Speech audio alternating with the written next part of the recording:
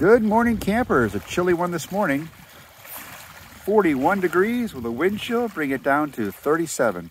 Though the wind block worked really well for my tent, so with the kayaks, I kept relatively warm. I was comfortable last night, no big deal. I was warm enough.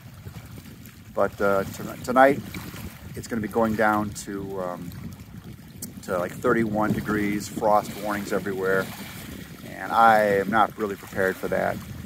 So I think what I'm gonna do is I'm gonna call it here. I'm gonna have breakfast.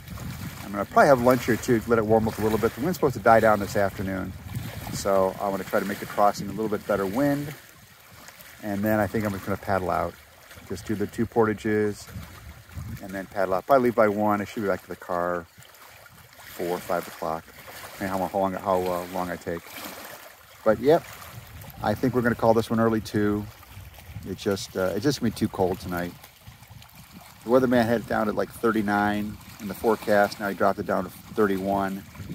39 was pushing it. 31 it's not really a good idea. All right, see you guys in the water soon, and I'll show you guys some Haley and glimmer glass before I get out of here. Take care. Bye-bye.